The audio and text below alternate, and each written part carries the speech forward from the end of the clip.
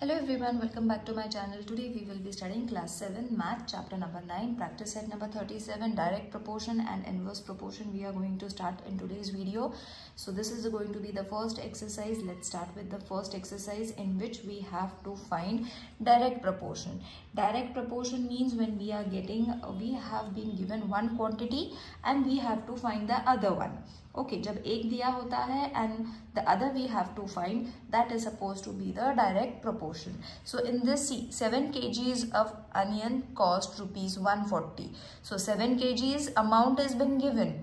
How much we pay for 12 kgs? So 7 kgs amount has been given. 12 kgs of onions we need to find the answer for. Okay, so when such kind of question or problem sum is been given, we have to use a direct proportion. Okay, so by reading the question only we will be able to understand.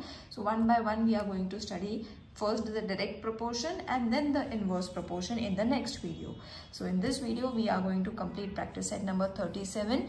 So we have already read the question. Now the thing that we have to find the rupees for 12 kgs of onions that we have to suppose. So let the cost of 12 kg of onions be X, because we need to find it, isn't it? So whatever we need to find it, we need to put it in inverted comma along with X. Now the weight of the onion and its cost are in direct proportion as we have discussed just before. So now how are you going to arrange it?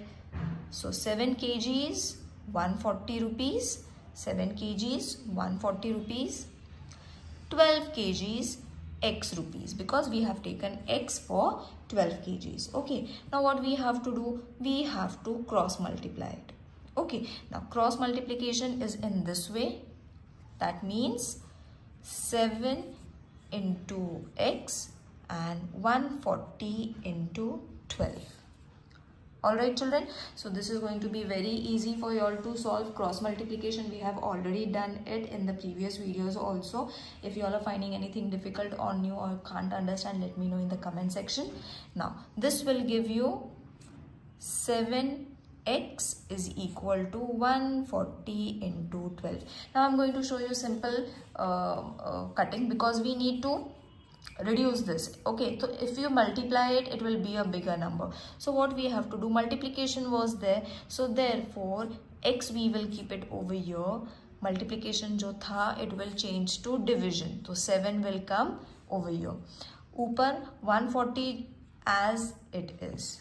Okay, now this is going to be very easy because we need to reduce it. Okay, just we have to do the simple cutting, that is 7 ones are 7, 7 twos are 14 and 0 as it is. Now the number has become smaller.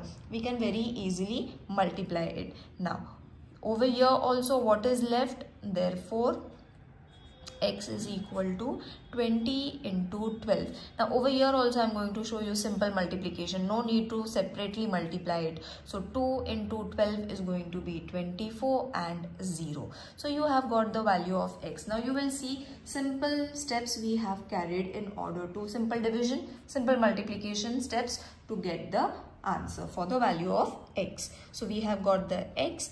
Now we will conclude the answer. We pay rupees 240 for 12 kg of onions. Isn't it simple children? Now in further videos we are going to solve the question even more easy because we don't need to multiply and do the long division. Simple division and simple multiplication we are going to carry out. Whether there is necessary, there only we are going to multiply it. Now the next question is, if rupees 600 can buy 15 bunches of cattle feed. Cattle feed मतलब उनका खाना जो cattle खाते हैं, that 15 bunches. Okay, so bunches, 15 bunches we can buy in rupees 600. Okay, so how many bunches of cattle can be bought in rupees 1280? Okay मतलब कितने bunches आएंगे इन 1280 rupees. 600 में 15 बंचेस, सो 1280 में कितने bunches, that we have to find. So what ever we have to find we will suppose it. Late rupees 80 1280 bye X bunches of cattle feed. Complete the sentence properly. Okay, now once you all have done, we will arrange this. That is 600 upon 15. Therefore, we will put is equal to 1280 upon X. Again, we are going to cross multiply. And the next step is going to be cross multiplication. So, first we will write 15 into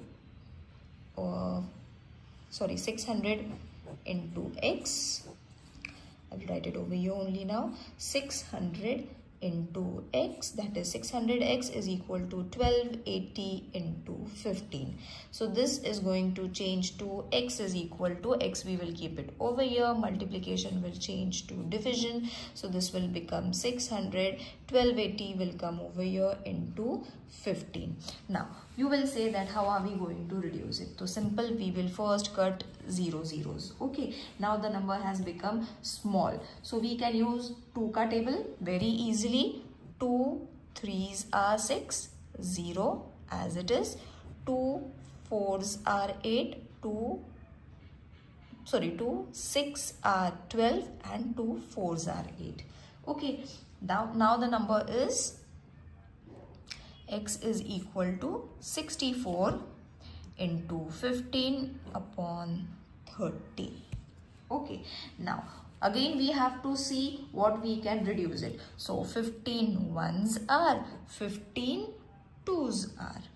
Okay, 2 ones are, 2 threes are 6, 2 twos are 4. So directly without any multiplication and any division, we have separately, we have not done, we have done multiplication and division, but we have reduced it. Okay, simply using 2 ka table and 15's table I have used and got the answer. You all can repeat this step again and again. You all can watch it again and again so that it will be clear for you all, because this will save your time, and in future also you will need this type of reduction when it comes to maths. So therefore 32 bunches of cattle feed. Got it? Now let's move on to the third question, which says for 9 cows 13 kgs 500 grams of food supplement are required every day. In the same proportion, how much will be needed for 12 cows? Okay, so over here we have to again suppose whatever we have to, that is 12 cows need X kg of food. So therefore 9. Now this we have to put in decimal point, that is 13.15 grams. Matlab 13 kgs 500 grams is supposed to be 13.5 okay kgs. We all know these conversions. Okay, if you all don't know, you all can go and watch the conversion shots.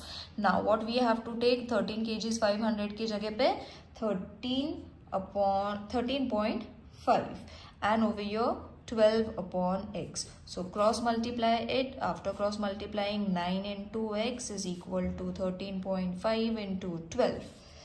Okay, now next step is going to be, we will keep x over here, 13.5 into 12 upon 9. Now over here we will reduce it with the 3's table. 3 3's are 9, 3 4's are 12.